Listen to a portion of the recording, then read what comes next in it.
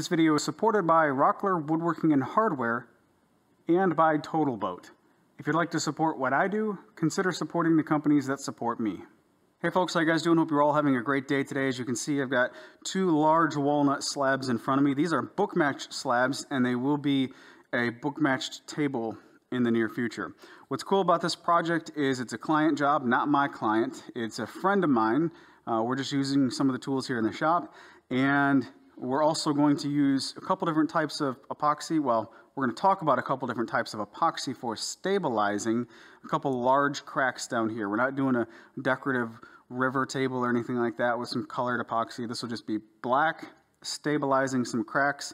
But it'll be interesting. I haven't really messed with anything that large as far as an epoxy pour, which is really not a huge epoxy pour.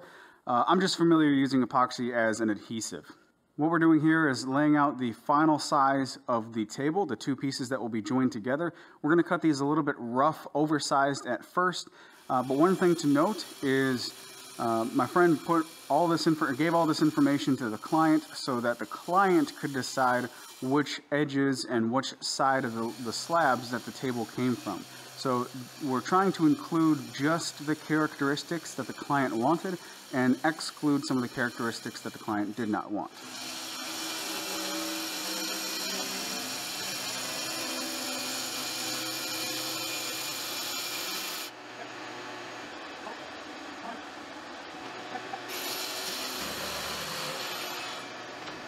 Every large slab of wood is unique, and they present their own challenges and problems and such. You can get a good look at the two cracks here now that we will fill with black epoxy. So these are the top surfaces. We're going to have to fill those. We're going to have to fill these smaller sections here, knock out all the loose debris.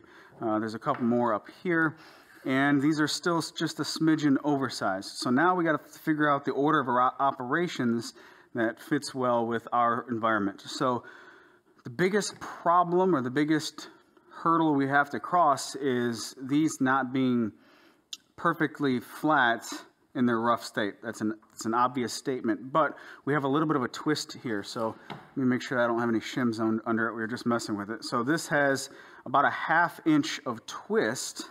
So if I push this down, that corner will rise up a little bit.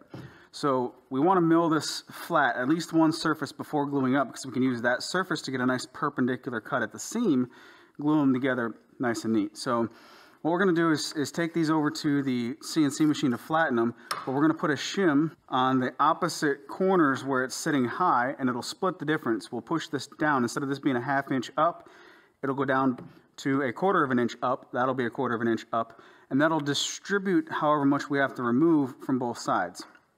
With that said, we're not removing anything from the top. We're actually going to flip these over and do that same process on the bottom side. So each one of these will be flattened, roughly flattened. We're not going to go crazy trying to stretch every little bit of it, but we just need enough flat reference surface so that we could also use the CNC to make a nice perpendicular seam cut on both of these boards.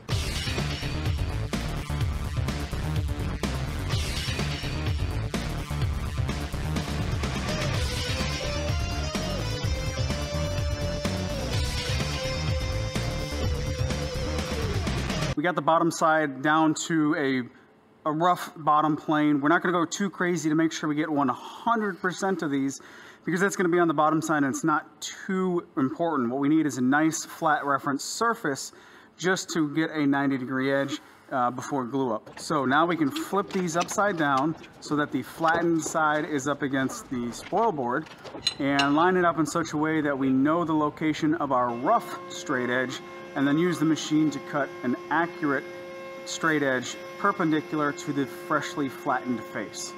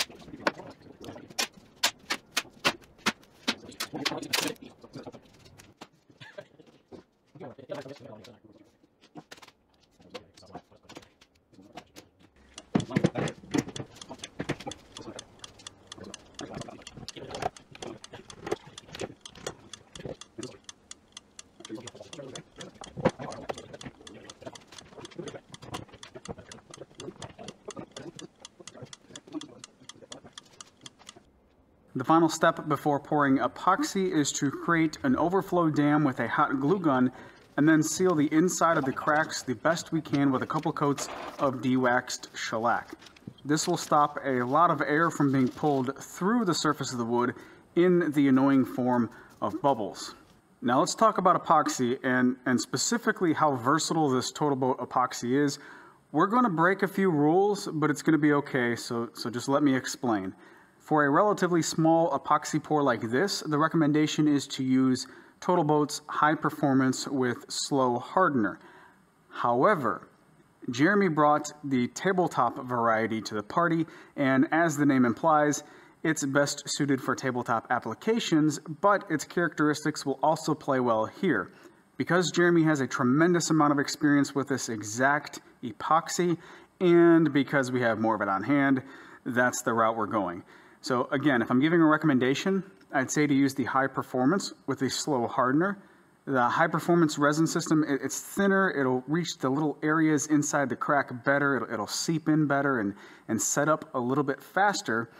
The tabletop, it's thicker, it's meant to self-level, so it's actually better suited for top coat applications. But as you can see, I trusted Jeremy's experience with this and it worked just fine. You can experiment with how deep and wide of a pour you can get away with, but the general rule of thumb is that both products can only be poured at about 1/4 of an inch at a time, so step pouring is necessary. When you try to go thicker in a single pour, the epoxy will heat up and it'll force the epoxy exothermic reaction. It'll force that faster and you could potentially cook the epoxy. Smoke and ruinous bubbles will alert you that the epoxy is cooking if you push it. You can step pour with the epoxies, all of them, by pouring again when the epoxy is gelled or a few hours after your last pour. As long as it's set up and not cured, you can pour again, making it almost preferable to a deep pour system that takes 3 days to cure in a dust-free area. With a step pour, you can control the color a bit more and build up thickness just as easily as like a 2-inch thick set system, which Total Boat also sells.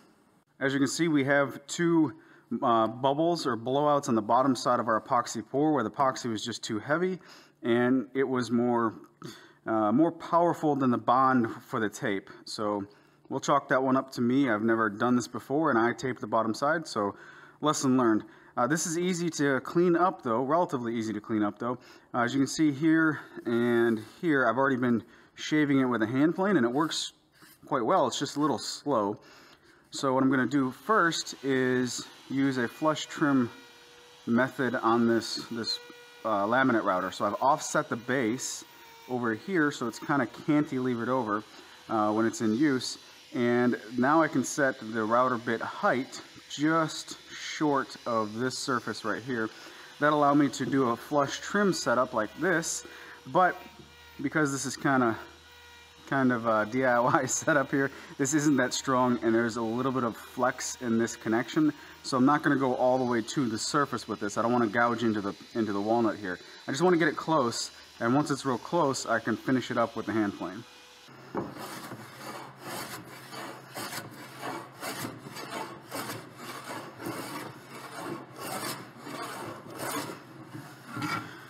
Alright, so that is smooth enough for a reference plane. We'll still have to come back and do our final sanding. Flip over. And I'm recording audio, by the way. Did you just fart? You probably did, but I'm not breathing right now. No, it wasn't me, but it's whoever it was impressive.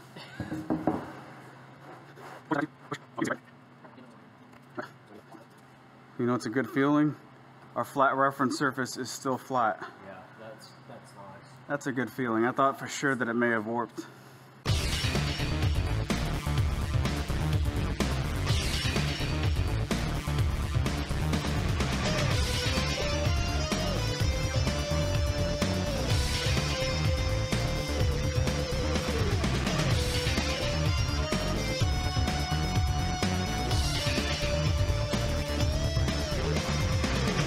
All right, can you see this center seam?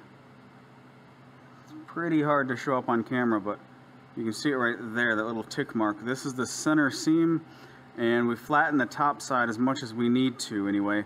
We're not worried about this little low spot here because we're going to cut this off about 2 inches or so in. So also on the machine bed, I scratched the center line of the machine. So now we can flip this over so the good side, this freshly flattened top side, will be facing down. Line up this center seam of the joint here onto the machine bed, and then we can use the machine to cut a perfectly perpendicular cut on either side to establish our total length of 70 inches. And when we're on that process, we can also go ahead and cut some shallow pockets for the legs to fit into. With the pockets cut on the bottom of the table, the legs should, and they do, slide right into place. So these legs are from Rockler Woodworking and Hardware, and this is just what the client picked out. There's a lot of different options for size of legs, length of legs, well, width, length, as well as some color options or just raw metal. Lots of options to choose from. This is the combination that the client picked out. Now, these are going to be attached with some lag screws, and it's important to note that when you attach a set of legs like this, the center in this case is just 2 holes that are drilled. So it's going to pin the center in place. The center's never going to move. Wood will always move, metal won't. So you need to have something to allow for that expansion and contraction.